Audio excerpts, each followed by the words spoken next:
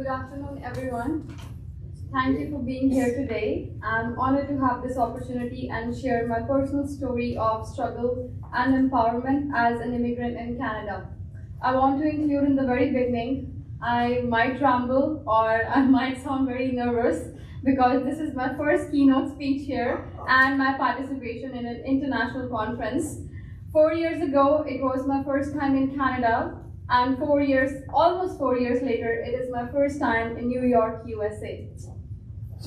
My journey has been one of unlearning, transformation, and strength, and I hope that my words can inspire others who may be going through similar experiences. I am a 27-year-old immigrant who migrated to Canada in 2019, and I'm the first woman in my family to immigrate, study, and graduate from a foreign university. I completed my postbaccalaureate in North American businesses with a concentration in international strategy and entrepreneurship from Capilano University, Vancouver, Canada. However, my journey has far from easy. Like many immigrants, I came to Canada with the hope of creating a better life for myself, getting out of my comfort zone, and experiencing a new environment. Back in my home country, I had a reasonably good life with home help to cook, clean, drive, modern amenities, and whatnot. Therefore, moving to Canada was more than an adventure to explore myself than a need itself.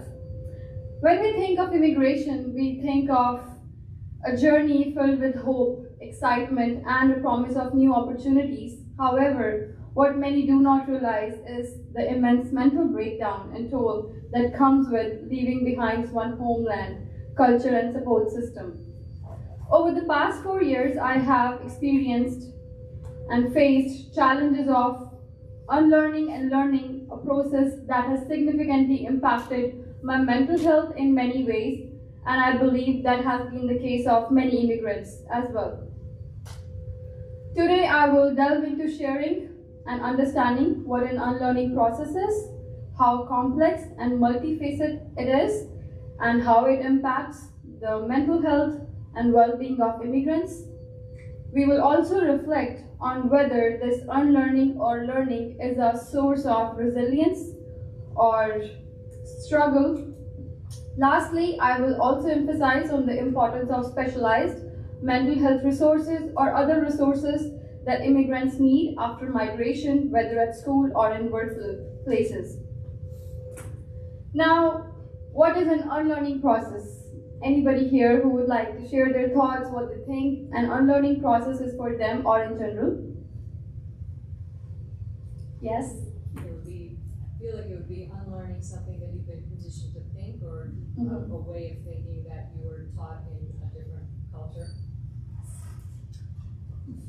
Thank you. And yes? I like to call it deprogramming.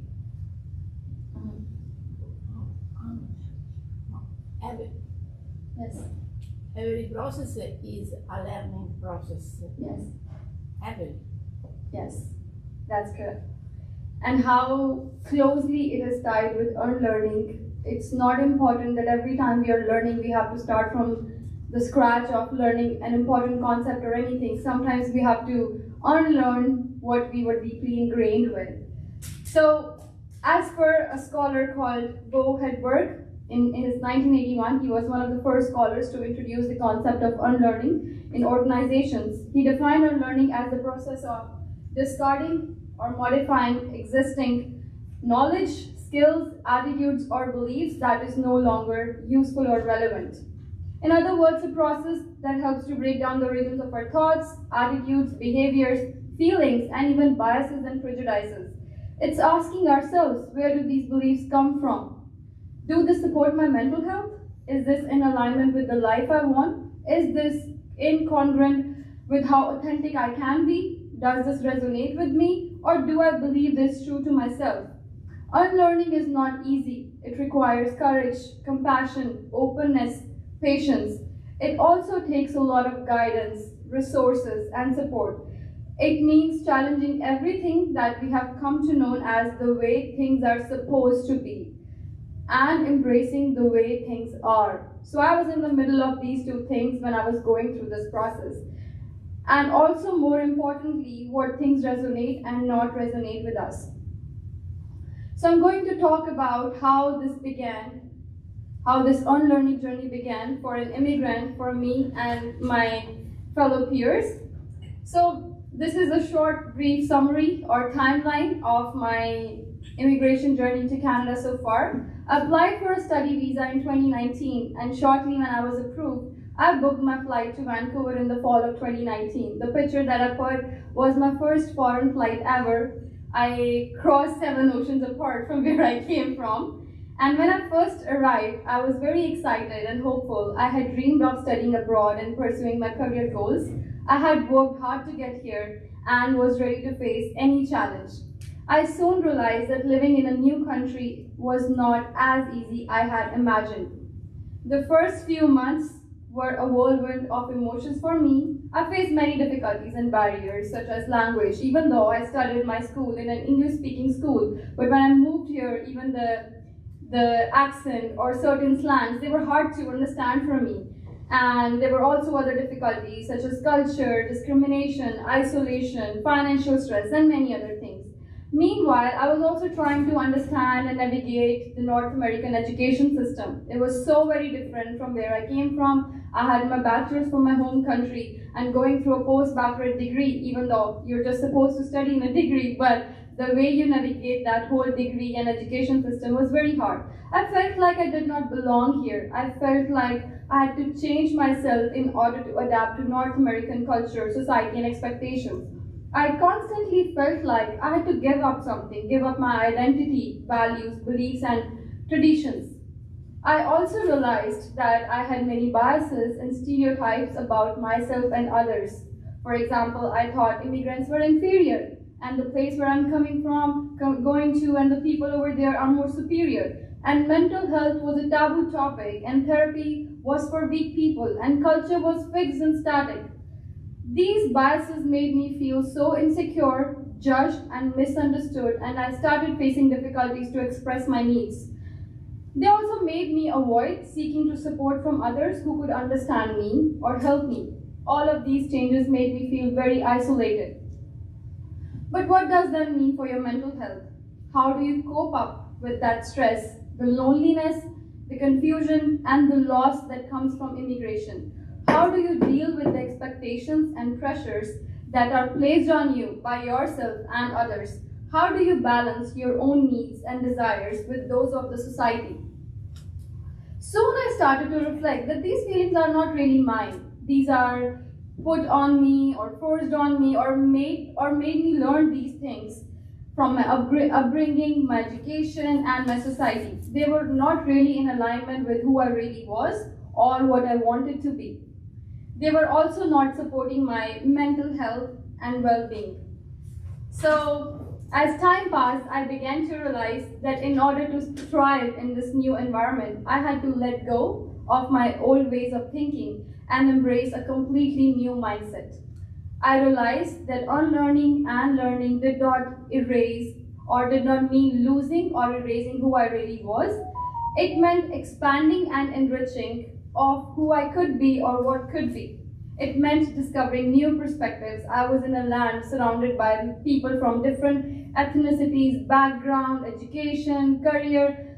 I felt like this is my time to embrace diversity and inclusion. It meant finding strength and empowerment in my own voice and story. This process also allowed to confront the biases that I had in me, the prejudices, and challenging the beliefs that I held for very long. Hence, unlearning is very important for immigrants who face unique challenges and stressors in the journey of adaptation and integration.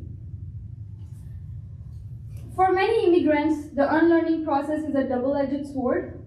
Before I start digging deeper into what empowered me, in fact, encouraged me to stand here, share my story, I would briefly share the negative impacts of this unlearning processes that I faced and many immigrants faced during this period of transformation. First being emotional stress. According to a research by Citizenship and Immigration Canada 2012, recent immigrants experience higher levels of emotional problems than other groups. They report higher levels of stress related to finding accommodation, navigating a new education system, culture barriers, communication barriers, family issues, mainly because of separation from relatives and marital conflicts, cultural differences because they would be adjusting to new values and norms. Another impact on the mental health was related to disorientation and associated frustration. After moving to a new country, it's a common phenomena that people think that they have to start their life from scratch, which is true to many extent. And they go through a period of confusion where they feel like, where do I even start from? They are aware of a lot of things, but they have this instinct in them that they do not know where to begin. For example, as an immigrant, I came from a very collectivist culture that valued family and tradition. I had to unlearn some of the culture norms and expectations that were incompatible with the general individualistic culture of where I was going to. Unlearning these norms made me question who I was, what I believed in, and that was causing a lot of feeling of me getting lost and conflicting about my own identity. I found myself constantly comparing to my old lifestyle as well. Language and communication barriers were also affecting my health and my fellow immigrants. I started feeling isolated and alienated from my own culture and community. And culture shock was also one of the other things that immigrants feel. Being separated from your own country and not being able to celebrate the culture or traditions that you were brought up with and you would celebrate if you were living with your family. I had to unlearn a lot of certain customs and behaviors that might not be appropriate or accepted in new home. This can be very difficult. It felt like betraying my own roots. And there were also feeling of grief and loss of being separated. So unlearning can also cause immigrants to experience grief and loss for what they have left behind. As an immigrant, I had to unlearn a lot of memories and attachments, places, people, and objects that were very meaningful. I felt sad, nostalgic about what I had given up for migration. All of these were leading to periods of frustration, exhaustion, and ultimately low self-esteem for me. As I mentioned earlier, navigating a different education system, and I moved here in 2019. First 6 months, I had in-person classes. That's what I signed up for. That's what I got my study visa for. After 6 months, it was just not only me who was navigating through an online school, it was my professors as well. I started to realize they have been living here for so long and they are also unlearning a lot of things. They used to come to school and teach me. Now they are also adapting to an online education system.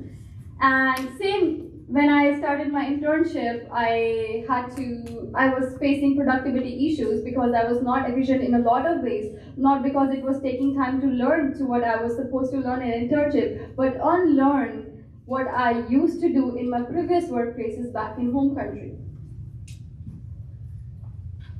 Cultural barriers, that is related to new culture adaptation, new norms and everything, not able to accept multiculturalism because a lot of immigrants are too tied up to their old lifestyle, disconnection from their own culture, heritage, and roots. Next, being financial burden to seek resources. That is in a lot of ways related to lack of awareness. When my mental health was not aligned with how well I wanted to be because I had so many things to focus on, I was not aware of the free resources that my university had. Again, this could be part of not being able to go through cultural orientations.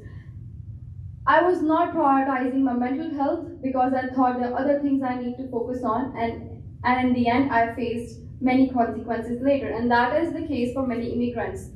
Pressurizing environment. We have so many expectations from old society and then the new society, and building a new support group in a new country takes a lot of time. That creates pressure and affecting other important priority areas in life. So all of this led to a period of significant transformation. During this entire process, I had to rely on my own resilience to push through. I began to unlearn certain behaviors and beliefs. I also began to experience positive changes in my mental health. I started to feel empowered, confident, connected to my new environment. I realized that unlearning was not only necessary for my survival, I had realized the importance of unlearning and relearning, and that became the ultimate source of strength and resilience for me. Not all immigrants experience or continue to experience mental health problems as a result of unlearning and learning. Some immigrants may find this whole process empowering and enriching as they discover new aspects of themselves. This stage did come up in my life, but at a later stage when I had already gone through the negative impacts of the whole process. Let's have a look at some of the positive impacts and outcomes of this process. Development of new skills and competencies. As I started to overcome communication, language, and cultural barriers, I noticed an improvement in my interpersonal communication skills. I was able to create a better professional network and a bigger circle who could be my support group. I have been living in Canada for almost 4 years now, and I can proudly say that I have a network to go to when I need professional help, whether it is work related or if it's something that's personally going on in my life. Overcoming negative stereotypes and prejudices. So, as I mentioned, a lot of stereotypes and biases is something that immigrants come because they have been deeply ingrained with it. For example, as a woman who comes from a patriarchal society, I had to unlearn the idea that I was inferior to men and I had limited opportunities. Unlearning this made me gain more self-esteem, confidence, and empowerment in pursuing my education and career goals in Canada. Availability of resources in host country. As from my country, therapy is considered for weak people. I was not able to discuss openly of how much I needed that back home as well. I remember lying to my mom and going to seek for a therapy session because I thought telling her would impact her mental health and I should not be sharing about it. So when I moved to Canada, I was really pleased to see how much it is valued here and I can go on, seek professional help here and get the help that I need. And I also started to realize the benefits of a multicultural identity. I started to see the world in a new light. I began to appreciate the diversity and richness that was surrounding me. I started to reclaim this time my identity, values that I thought I was erasing or giving up. I started to celebrate my culture and heritage as well, alongside celebrating Canada's culture. I have been invited to Thanksgiving dinners and Christmas dinners, and I felt like this is so unique. I felt blessed and grateful that I'm able to do this, living far away from my home. I started to express myself authentically and confidently, and I started to pursue my passion and interests. Lastly, new coping strategies. I also realized that some of the strategies, whether it was related to money, managing my finances that used to work back home, are not going to work here. I had to come up with new adaptive strategies, and that also helped me grow professionally and personally, and I could take professional help when needed, and I was able to practice mindfulness and gratefulness rather than thinking the consequences that had affected me in the past. So how to support the unlearning process for immigrants? What resources can be made available to immigrants to make the journey smooth? Through my personal experience, I have learned that the impact of unlearning process on the mental health of immigrants is complex and multifaceted. It is important to recognize that this is not going to be a linear one. It takes time, and as Cousins mentioned in the very beginning, certain things time. I cannot put a timeline to everything and expect things to fall in place.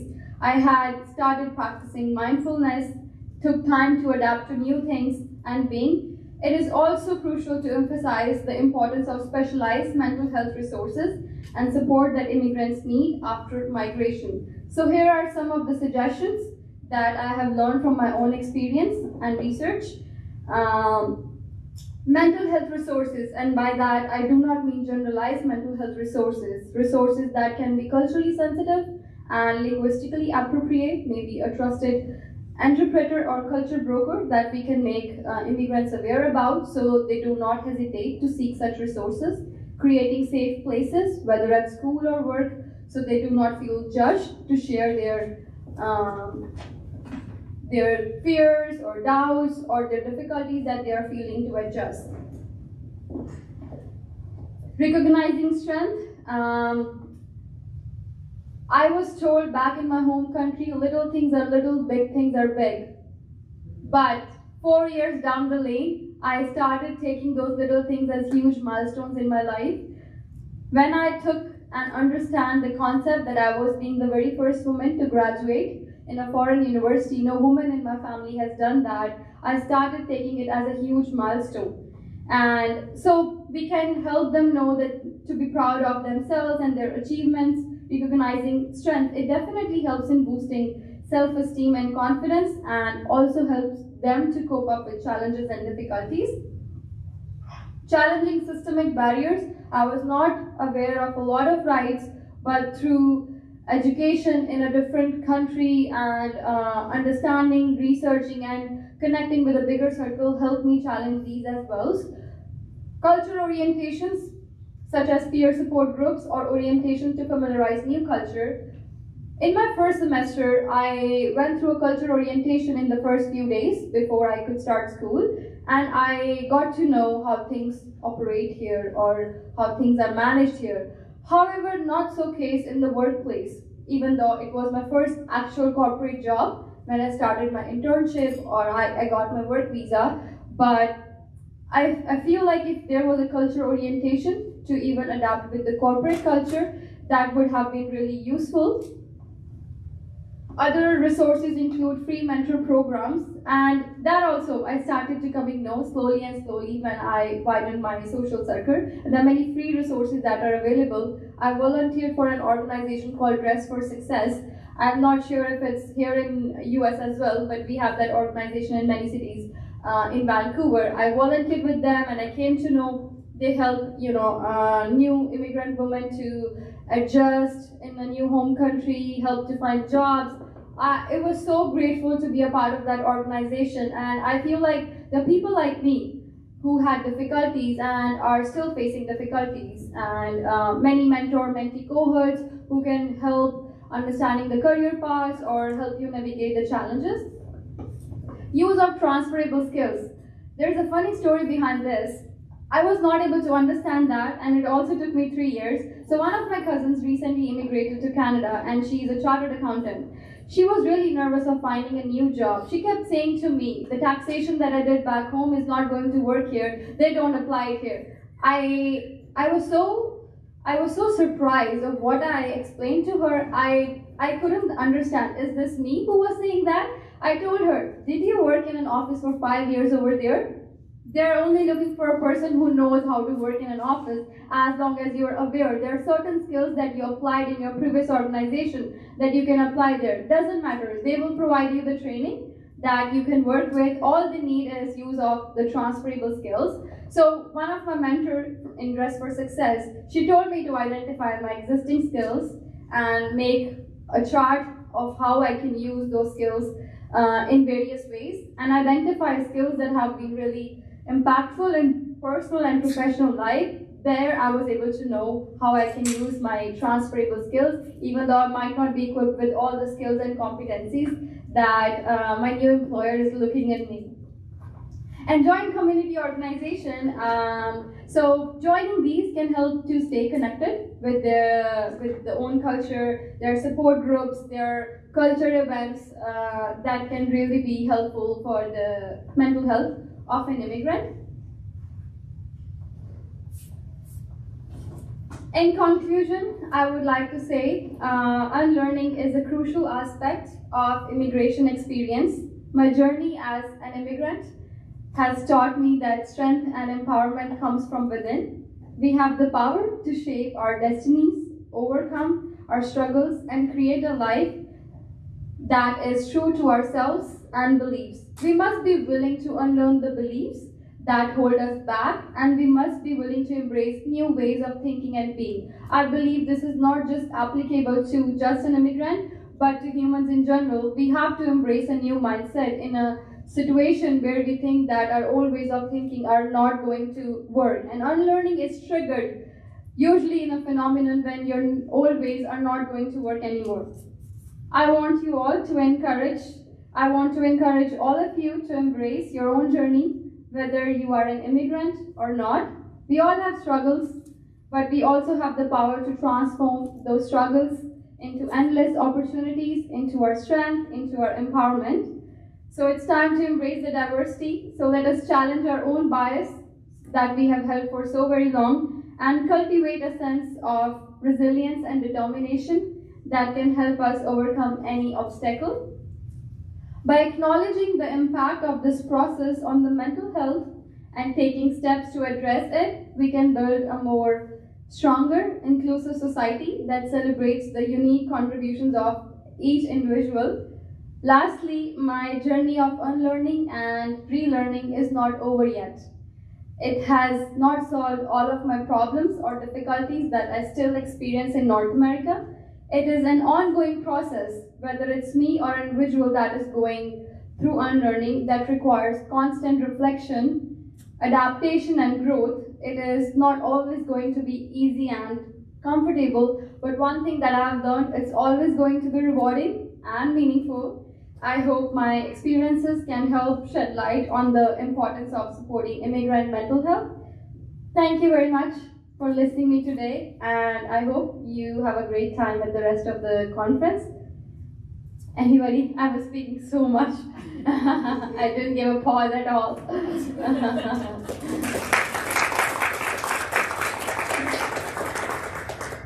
Anybody who has any questions or comments?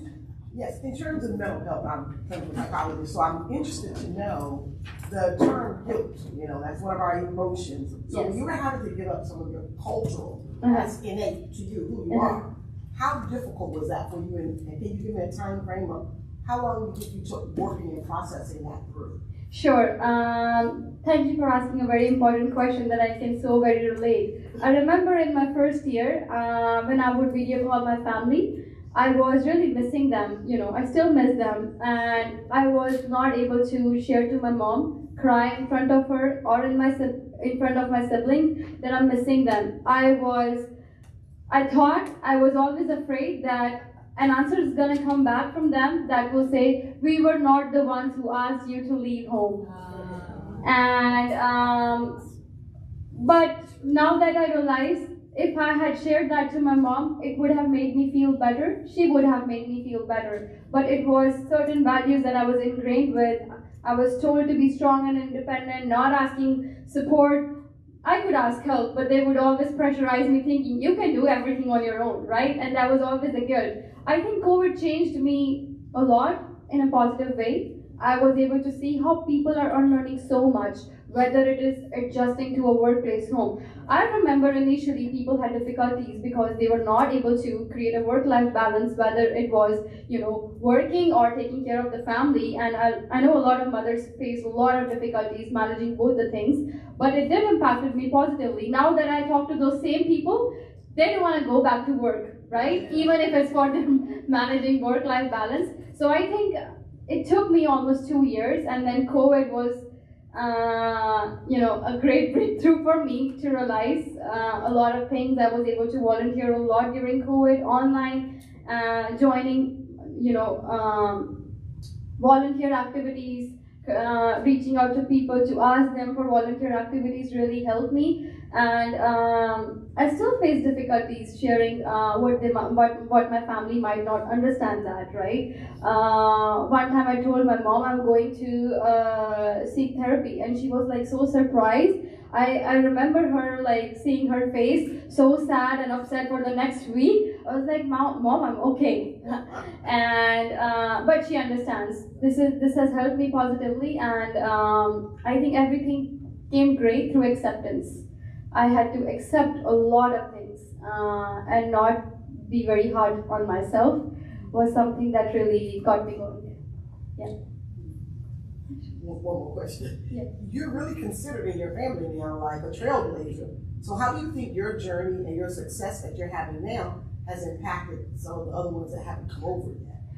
Oh, that has really impacted them positively. And I had my two other cousins who moved to East Coast in Canada. And I believe, and I have a single mom, and I'm very, very proud of that. I hope when my mom sees that, she is proud of me.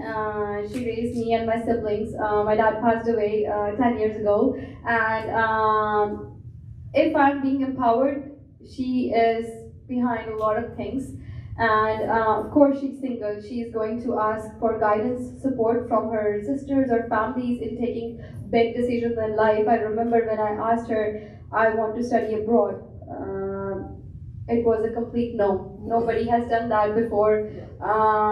And to be honest, I was asked by my mom to get married before moving to Canada. She said, it would be difficult for me. I said, no, mom. It is my turn to turn the tables and change things that might be helpful. And now that she goes back to the same thought again, she understands, right? And she accepts that I'm not going to use the word wrong here because she was not wrong in her own word, right? It was her roots and her general perspective of surroundings that made her say those things, right? And she's proud that she was able to take one big decision for her daughter, and she's really proud. She has never asked me again to get married again, right? Coming from a culture, I go through those pressures every now and then, but she was glad that she raised me strong and I'm able to take my own decisions. She was very happy. I came to New York for the very first time, and this is also not done by anybody in my family. I want to be really humble here, but these are really huge milestones for me. So thank you all for listening. Anybody else? Yes. I just want to say it kind of brings to life my father's journey. So I'm a first generation. I was born in India, but I grew up here. Mm-hmm. So it's such a different cultural, even in my own home. Yes. 3 children who grew up in the United States, parents who lived in India, and their culture is completely different from mine. Yes. So even within our own family dynamics, we have a cultural gap. So it's very interesting. And you made me realize how much my father had to deal with coming here. I didn't have to deal with all of that. I just was, here. So I feel fortunate. I'm so glad somebody is relating to that story. Thank you very much. It has been a true pleasure to come here all the way down from West Coast. And it is a great pleasure to hear people from different backgrounds, research and everything sharing their diverse perspectives. I feel really honored to come here and being invited to speak on this very platform. Thank you, everyone.